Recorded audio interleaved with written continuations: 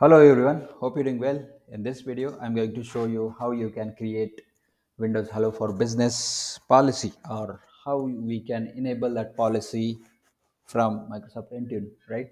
So that is pretty straightforward, and that policy is going to be enabled one time, and that is going to be used across the organization for users, right?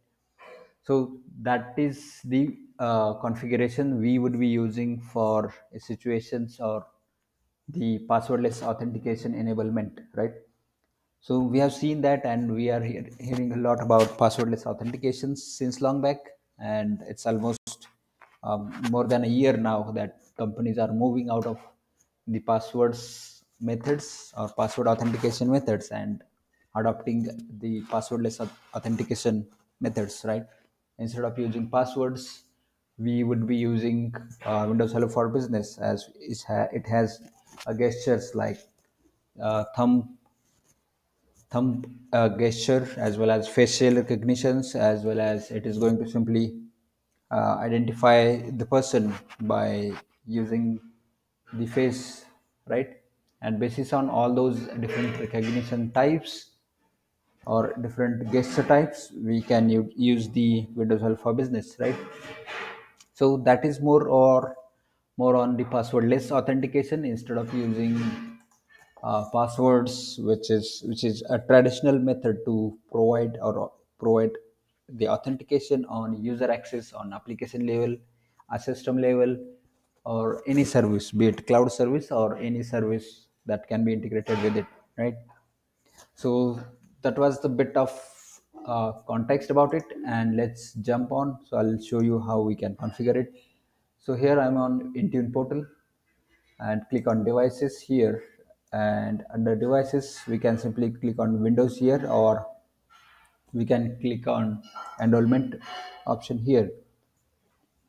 And then once we are here on this page, we have option which is Windows Hello for Business, right? Which says that replace passwords with a strong two-factor authentication, right? So this is going to replace the password. Instead of using passwords, it is going to simply use the gestures and let people use it for authentication and log into the devices and applications, right? So I'm going to show you how we can enable that, and then how we can make sure that is being used as authentication method for the organization, right? So click on this one. So this is Windows Hello for Business. You can see it's a part of Windows enrollment method, and this way we can enable it, right? So this is going to be pretty straightforward. You can see here which is a name of that, and there are two settings here to configure for us. One is for configure Windows Hello for Business, and second is use security keys for sign-ins, right? So mostly this would be used in most cases, and the second, which is use security keys for sign-in, won't be used. So it is totally depend on the requirement of the organization or the company, right? So let me show you how we can enable this. So once you click on this small pop-up here, we see enable and disable buttons or options. So if I click on enable, I see a bunch of options here to configure, right? But if I select the disable, it is simply not going to enable this policy at all, even if we have all other options showing up there. And in order to enable this one, we need to make sure enabled is selected and is selected one there, right?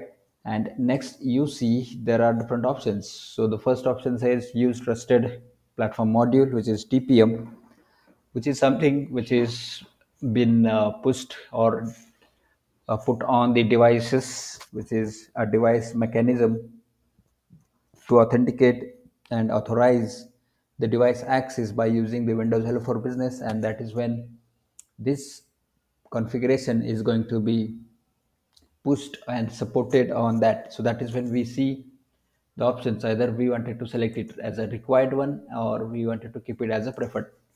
So it's always put this in the preferred method. In most cases it would be required, because if we as an organization know what are the devices types that we have, and if all the devices are appropriate with the right set of configurations on it, with including TPM versions which is 2.0 and more, then it is going to work as expected. If it has less version of TPM, then maybe there would be problems with that because it is not going to work on it. So that is when we can select it as a preferred means it is going to work as per the device current configurations, and we don't need to upgrade the devices on a hardware level, right?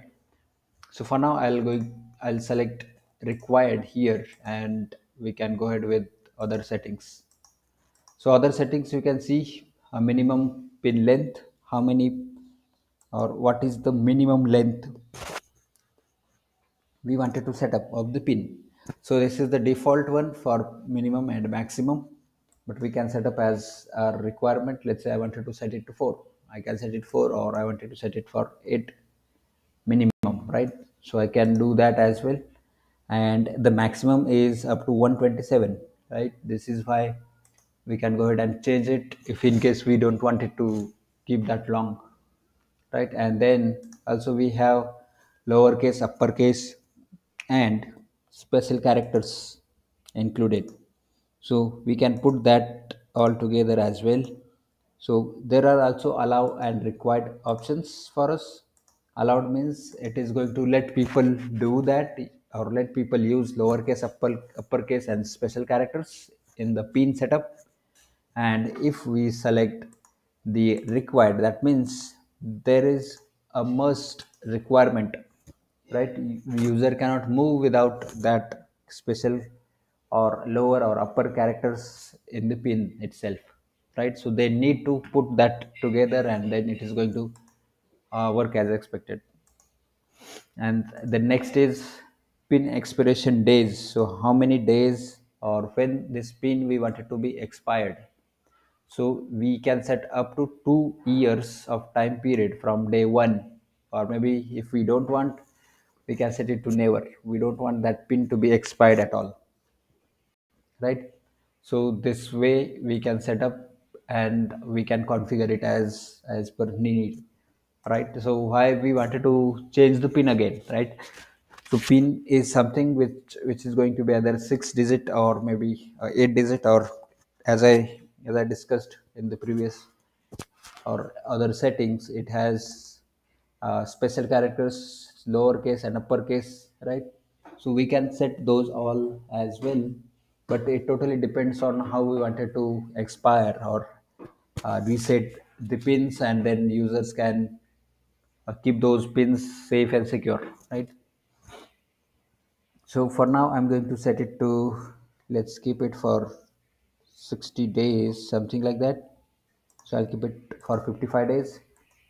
And there are other pins or other settings which is remember pin history. So how long pin history we wanted to remember, as if the user is trying to change the pin, then we wanted to remember the last 50 pins, so that user should always use something unique and different, and they should not use the same pin again and again.